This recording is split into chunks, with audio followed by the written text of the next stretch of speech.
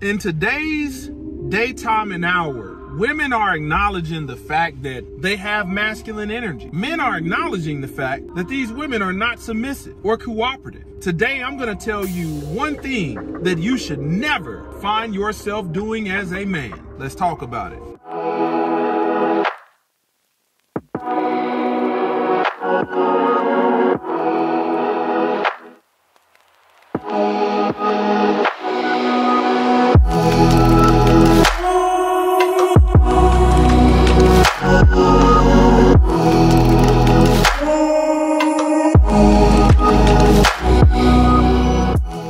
Praise to the Most High Yah Shalom. Thank you for tuning in to another Righteous Spirit-filled episode. Today I'm back at it in them trenches, handling that kingdom business. Man, on this channel, man, I cover a lot of different topics, from current events, relationships, how to farming, agricultural, construction, just anything that we can tie back to biblical origins and the lifestyle that we're supposed to live. But a lot of men find themselves, 5 years into a relationship, 10 years into a relationship, 15 years into a relationship, 20 years into a relationship, begging a woman to submit to them. And this is what I'll tell you, man, that is, you are entering into a feminine space as a man when you start asking and begging a woman to submit to you. A woman is either going to submit or she is not. And what has happened, I want you to realize, see, you fell for the okie doke of thinking that she was genuinely into you, but she was genuinely into your resources. And this is the reason why you were able to make it as far as you did in that relationship, because you were providing her a silver spoon. And there never has been any expectation for her to submit. Even from the beginning, if you trace back. When did you ever give her something to submit to, far as giving her a command? Like, the Most High Yah expects our submission, and that's from a masculine stance. That's from a patriarchal stance. He commands us to obey him. It says, if you love me, you will obey my commandments. And I carry that same concept in relationships, in marriage. If you love me, you will obey my commands. Men find themselves, oh baby, please, if you would just submit and, not give me all this lip and all of that. I'm telling you, brother, it's not worth it. It's not worth it. And this is what I want you to realize, man. Women are wired, a lot of women are wired backwards. And when I say backwards, her submission is often to a man that's worthless. I want you to think about this, man. When you think about why women like the bad boys, men, you don't even need to strive to be that guy. You don't need to try to reprogram yourself because she's wired to be infatuated with iniquity, wired to be infatuated with sin. And if you are experiencing this with a woman who is not a virgin and has some bodies on her, I don't care how many they are, there's a strong possibility that the man who she says she would never be with because he's worthless, he ain't no good, he's this or that, he didn't have to beg for her to submit. Neither did he have to fulfill a responsibility. Neither did he have to fulfill an obligation. Neither was he a spiritual covering. Neither was he a provider. But she gave him complete submission, complete access. And here you are potentially having to clean up the pieces of that, sexual and spiritual imprint that he has left upon her. I want you to understand, man, when she cannot to submit and you are a genuinely good guy, there's a high probability, man, she only submits to toxic men. You know, you got some women that have been with men that'll haul off and hit them upside their head, and they'll submit to that man, no problem. No problem. Women have came out and said, man, we want toxic men. We prefer toxic men. It gives us an emotional rise. You know, it's not as boring. And I'm telling you, man, you need to like, outside of, you know, praying for somebody, like, I get it. You may want to pray for her, lay hands on her, but if her herself does not want to be delivered from what she's going through, man, it's not gonna work. You're asking the Most High Yah to change somebody that doesn't want to change, and that's not what he's in the business of doing. If you choose to be rebellious, then that's the bed you make for yourself. But what I'm trying to get you to realize, man, is you don't need to waste time, you know, saying, man, we're working on this relationship and I'm just trying to get her to realize that she needs to submit. Man, this woman might be, man, there is 50 and 60-year-old women that have walked away from good men and let relationships fail due to their lack of submission. And it's not until in their 50s, in their 60s, when they got these cats, you know, life is hitting them and they're looking back on the past. It's not until then that they say, man, I definitely should have submitted because he was a good guy. He made sure I didn't go without. I was truly provided for and loved as a woman. I'm giving you the harsh reality as a man. You know, and here's the thing, man, when you're dealing with an unsubmissive woman that you are finding yourself begging her to submit, like I said, man, you are moving in feminine energy. That's not masculine. As a man, man, you have to stand on your square, stand in your backbone and say, hey, as long as you're willing to pay the consequences for your disobedience, I'm fine with it. And you have to let it be. You know, there's men out there that have attachments to unsubmissive, uncooperative women, and it will destroy. It will destroy your confidence and self-esteem as a man. It'll wear you down. That's the quickest way to emasculate a man. You getting on your knees, oh baby, please, you know, I'll do this and I'll do that. If you just submit, the Most High Yah is not coming from that angle. Most High Yah always comes from a patriarchal stand. Violate my commands if you want, and you're gonna have hellfire to pay. You're gonna have the lake of fire to pay. You're gonna be outside knocking on the gates, wishing you would have obeyed my commandments. See, man, you need to start looking at a woman's love as her obedience to you. You know, a woman that swears up and down, I do love you. You know, I really love you. Man, that ain't nothing but a feeling in her head. But love is an action. Like, what child wants to be told that their parents love them while they live in poverty and the parents choose not to provide for them? Like, what child wants to hear that? At some point, they're going to realize, man, love is an action word. And your love, only thing it made me do was feel flusters inside. That feeling only made me feel butterflies inside. But when it came time to actually the warming of my body as a child, oh, you didn't have that kind of love that was going to provide clothes and food and a roof and shelter over my head. Man, I'm hitting men with the cold-hearted truth. I often tell men, do not lead with your wallet. Do not lead with your titles. Do not lead with all of this. If a woman doesn't want to be with you and submit to you solely off of you are a good all-around man, and disregard, cancel culture, you know, she's not worth it.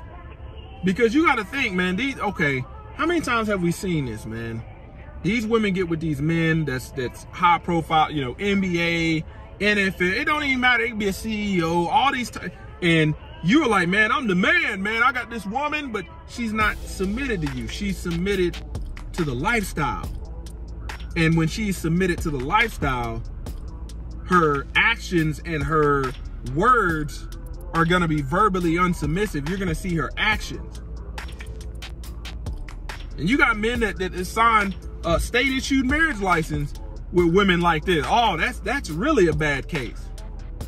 That's why I tell men, you need to go for the women that's genuinely head over heels for you, that is pouring in their time, you know, showing an investment, utilizing their time, that they want to be with you. There's a difference.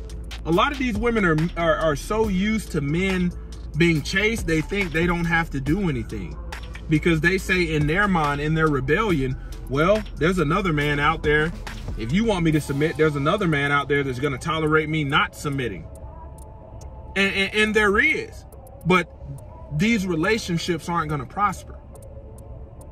So, you know, I've told several women throughout, you know, my life, and I'm married. I'm happily married, by the way. But I've told several women's like, hey, the Most High Yah gave us all free will. But when my will is right in line with the will of the Most High Yah, and you choose to disobey my will, my commandment, my instructions, hey, don't be surprised if that thing backfires on you. You're going to eat every word. And I've stood flat-footed and said, hey, make your choice. I'm cool with it. But one thing the Most High Yah has never told a man is to doggone beg a woman. That's like Adam in the garden begging Eve to submit. Adam should have smacked that doggone fruit out of her hand. You crazy woman, you're gonna damn us all. He should have went to the Most High Yah. Most High Yah, please forgive me. Hey, I straighten this out. But what'd he do? He was too busy acquiescing, capitulating, eating the fruit. Begging no doggone rebellious woman to submit. I just want you to submit. Man, let me be honest with you. That pussy ain't that good. It ain't that good. I'm gonna keep it real with you. There's a high probability you're whipped by a freak. I'm gonna be honest with you. The unsubmissive women are often the most freakiest. Often the most freakiest.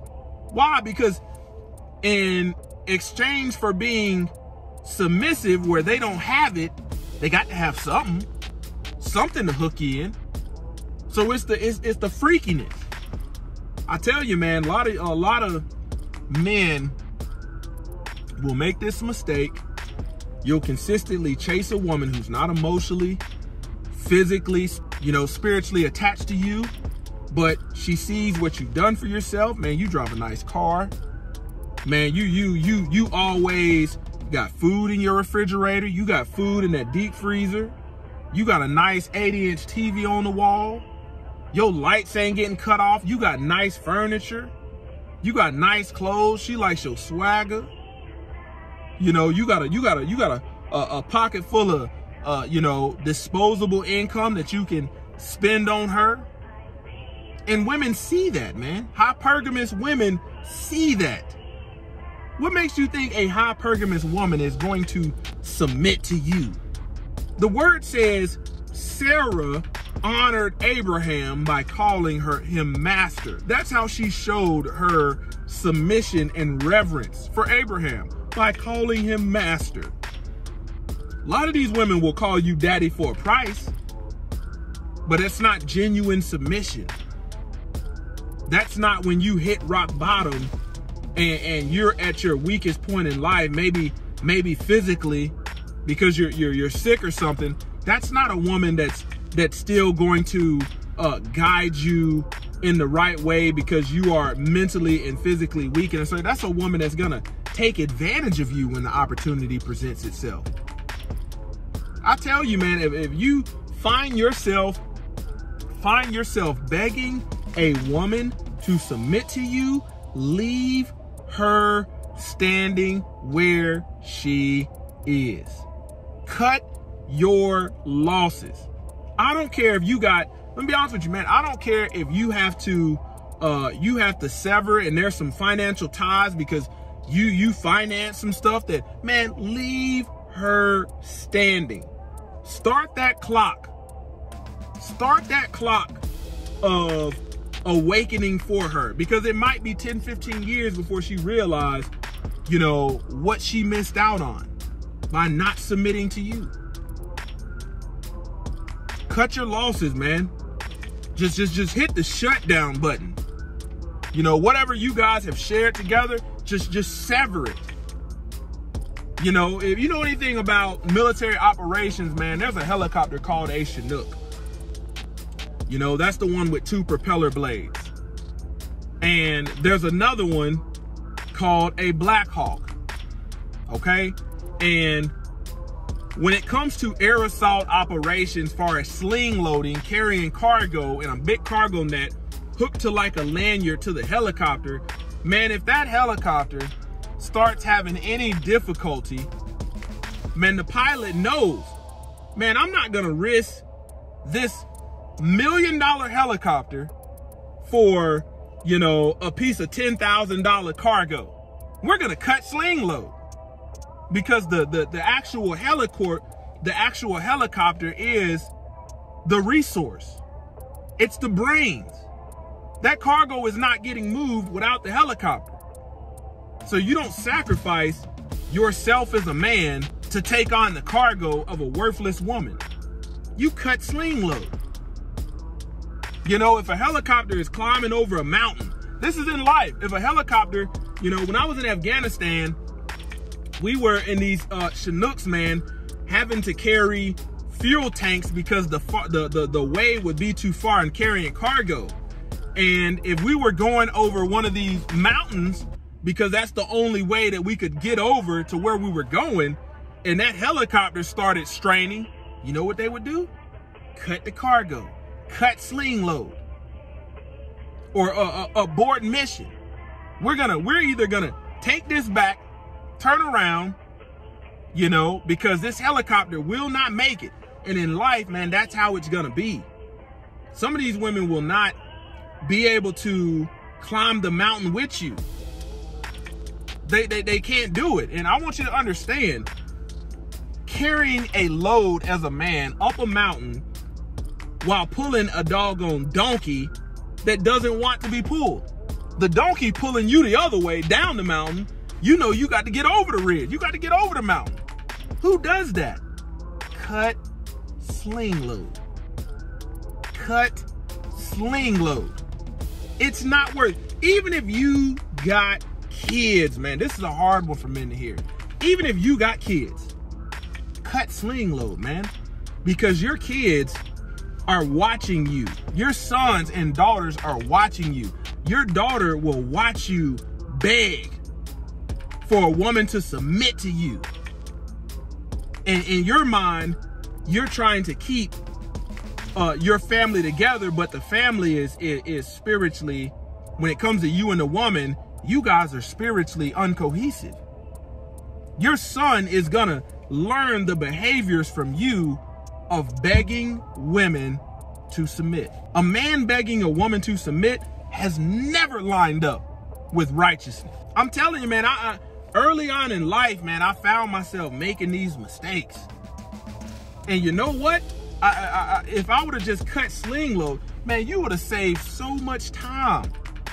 You could potentially get in front of a woman, you know, who is genuinely interested in you, making effort, contrary to knowing what you have, contrary to knowing what's in your bank account. She could see you in that work truck.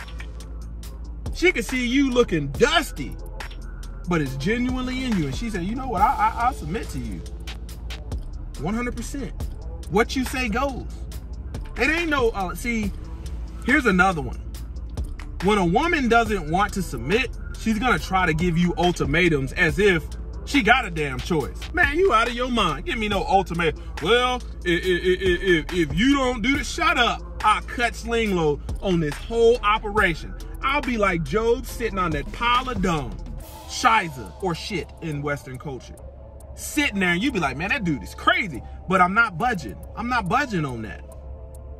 Man, this is, as a man, a woman's submission should be non-negotiable. Non-negotiable.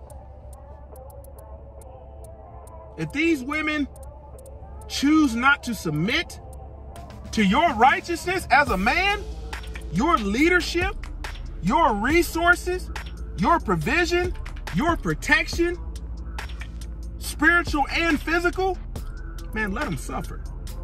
Let them suffer. Man, my grandmother had a cold saying. My grandparents always used to say it. My grandmother and grandfather. Man, they didn't use certain words too often, but when they did, it was often around sayings. A hard head makes a soft ass. Took me a little bit of age and experience to be able to understand that. Hard-headed women are gonna feel it the worst in the end. Closer to y'all ministries, kicking it gun barrel straight. Bow.